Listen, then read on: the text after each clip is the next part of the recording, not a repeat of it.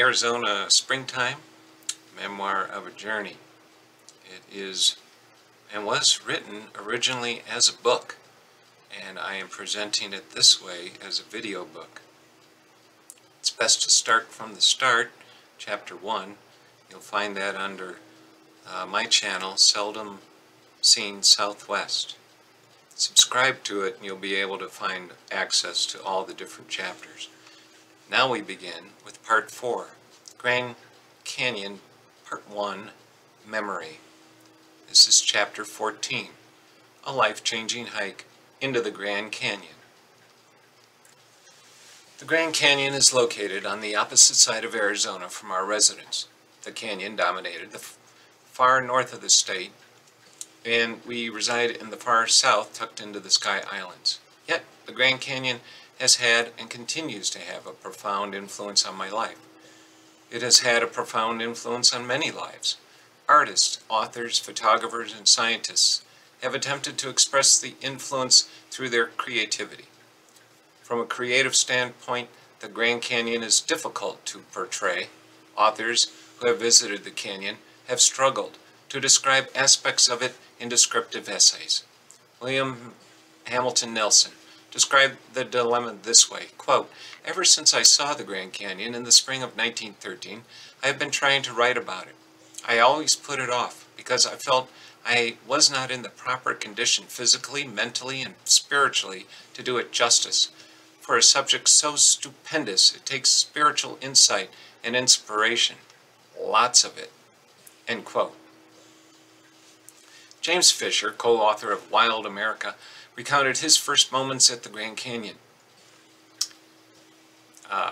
Roger Torrey Peterson and Fisher had stopped for a view of the canyon along the south rim at Desert View Point. Other cars were parked there, and some pines obscured the view of the canyon. As they walked to the point, Fisher began talking to his close friend, Peterson, about Sir Edmund Hillary's successful climb to the summit of Mount Everest, the news having been broadcast just that morning. After Peterson advised Fisher that they were only a few yards away from the canyon, Fisher recounted the moment they exited the pines that had obscured the view. The talk about Hillary ended, and he became mute. For Fisher, the edge of the canyon became the end of the world, and toward the horizon, 8 miles away, the world began again. The chasm that lay between was undiluted awe. The friends remained mute as they contemplated the scene. A self-published book, Alluring Arizona, released in 1927, written by William Hamilton Nelson. The book is the only published work by that author. Yet, he exemplifies the difficulty in putting a natural world wonder into words. Nelson insisted that the canyon was simply the greatest thing in the world. Quote, "The 7 wonders of the ancient world were, compared to the canyon, little antiques, mere play pretties. We rave about these things, and we go into raptures over the sculpture of Phidias, Praxiteles, and Michelangelo. But these were mere neophytes and bunglers compared to nature. The temple of Diana pales in significance beside the sculptured greatness of the temple of Isis.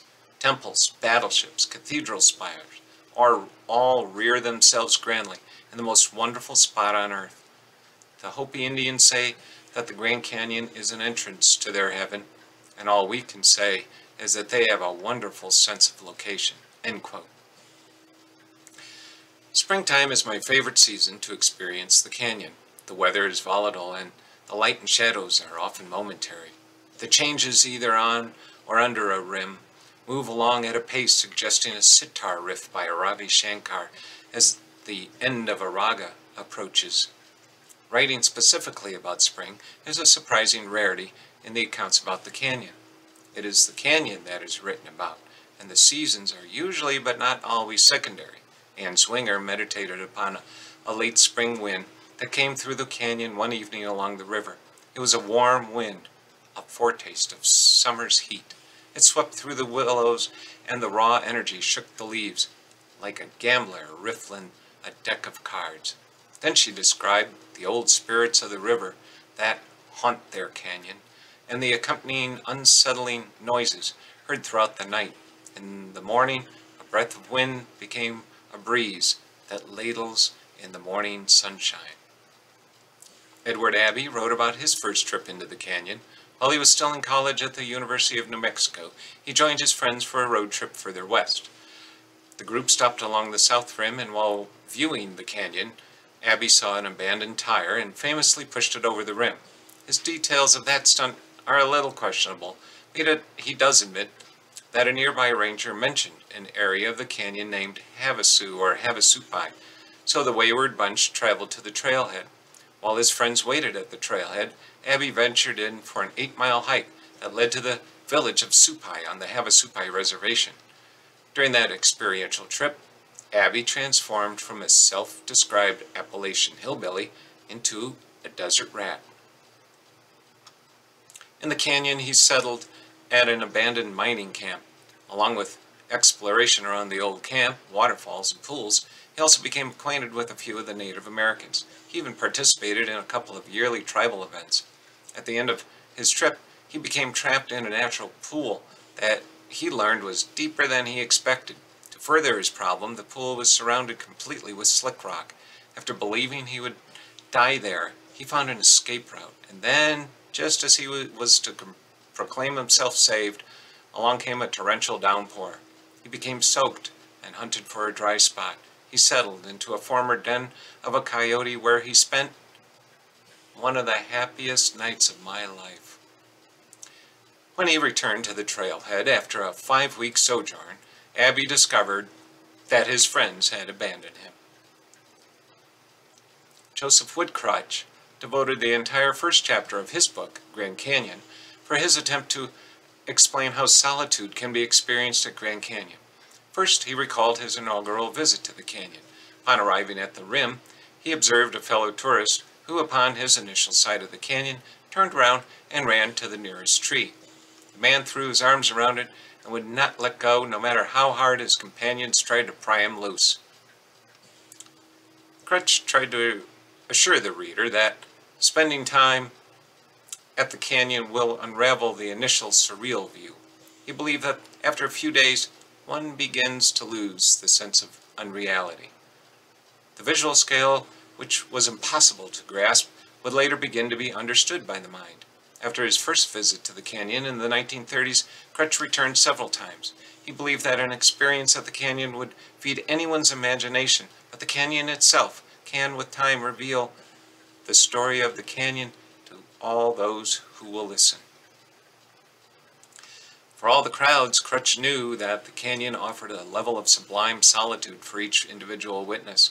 Although his book was written in the late 1950s, before the large crowds of tourists that now flock to the canyon, his interpretation can still give hope to those that want to meditate upon the canyon. There is a connection between the authors who have written about the canyon and the geologic miracle that they visited. It is a transformation over a period of time I find so unfathomable that appreciation of the events that formed it can only be limited by human imagination. The canyon is amid the 130,000 square mile Colorado Plateau. The plateau is made up of ancient sedimentary rock that have been uplifted over a mile skyward.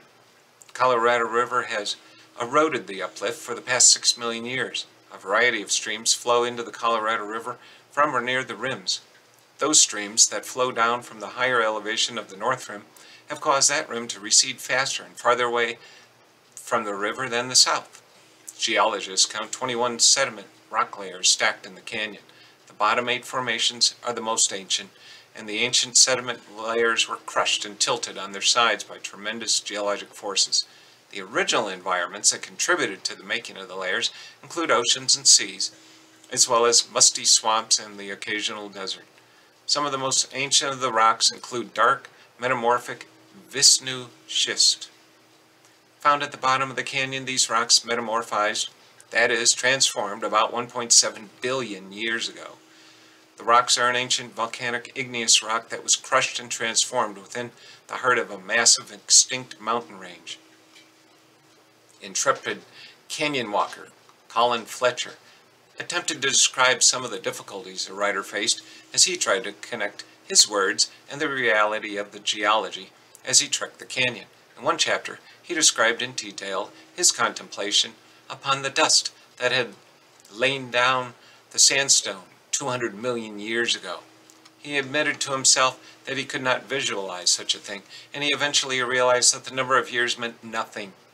Later in his walk, he lay down beside Butcher Creek and imagined the many organisms that use the creek. He imagined the burrow and the insects. He reasoned that, depending upon the lifespan of an animal or insect, the creek may appear to be virtually changeless. He believed in the case of humans, if the creek was familiar, they may witness the entire creek ecosystem change after a devastating flood.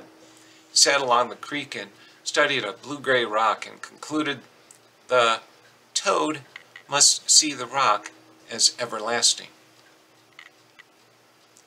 A moment later, he extrapolated that he and other humans have only a sense of brief period of time. Near him was a single 10-foot-high rock that was perched near the stream, and he recognized the shape as that of a toadstool. Yet his view of the rock was wrong, and instead of a familiar shape, the rock represented proof of the blasting power of sand blown along the ground over an extended geological time period. At the very end of his sojourn through the canyon, Fletcher had envisioned that he would spend the last few days in quiet contemplation before re-engaging humankind, but that did not happen. Instead, he began to think about all the types of knowledge he had gained through contemplation on observations as his journey unfolded. During the final moments of the journey, he remained still and seated and knew he viewed the world much more differently than before. His journey in the canyon led him to the key to contentment. I always renew my excitement for the canyon by reading the wealth of books in the guise of guides, memoirs, pioneer accounts, explorer reminiscences, nature essays, and scientific studies. My understanding of the personal experiences of the canyon is aided on multiple levels by reading. Here is my account of the canyon and the most life-changing hike I would ever complete. I first got to know my wife Audrey in the spring of 1984 while seated along the rushing waters of the Colorado River in the deep inner gorge of the Grand Canyon. We were both attending Arizona State University in the spring of 1984 and were otherwise unacquainted. She was working toward completing her master's degree in marketing, and I was finishing my work for a bachelor's in psychology. Audrey discovered that the university had an outing club from an announcement in the university newspaper. Exploration had always been within her spirit, and the club was a perfect match for her introduction to the natural history of the desert Southwest. She contacted the club to sign up.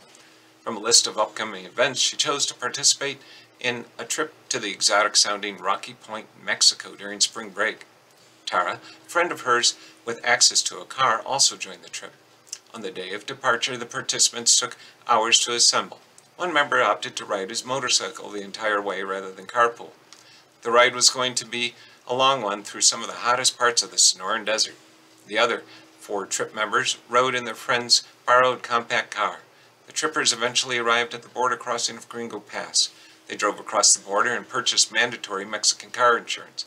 They took a breather from the cramped conditions of the car to load up on snacks in preparation for the long, dusty road ahead, ending at the beach destination by the Sea of Cortez. Ready to load into the car, Tara discovered that she had locked the keys in the car. A young man from the United States had just crossed the border and agreed to give it a try. He quickly broke into the car through the sunroof using a handy can of grease. They thanked the anonymous Samaritan and were free to continue. After countless miles along a dusty and rutted road, they arrived at the beach after dark. Dehydration had overcome all the travelers, and there were no shops open to quench their thirst.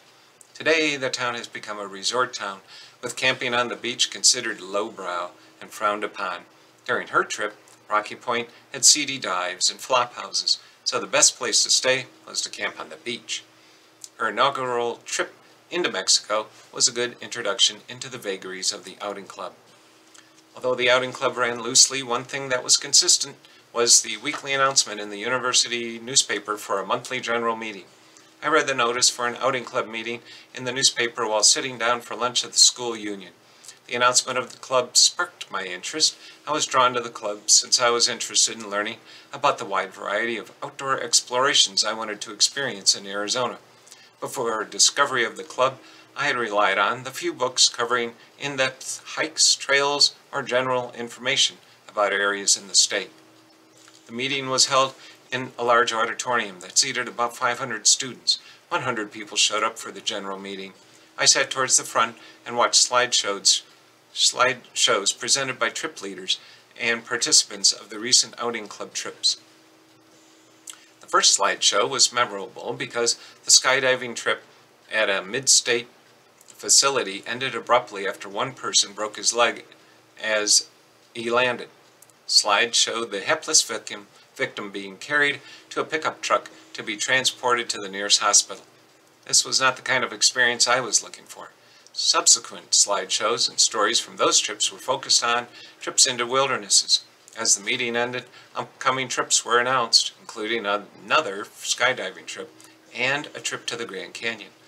At the front of the auditorium, there were rows of tables with sign-up sheets for upcoming trips. The meeting ended with the president of the club asking attendees to join the outing club for adding their name to the sign-up sheets.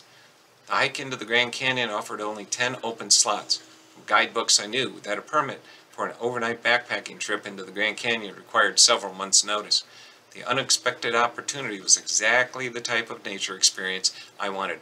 I wasted no time in paying the $5 fee to join the club and walked over and found that the sheet for the canyon trip still had many spots open. Audrey signed in just before I did, and I remember the moment because I thought, good, there is another person on the list. In preparation of the upcoming hike, I purchased a backpack at the Hiking Shack, popular local outfitter.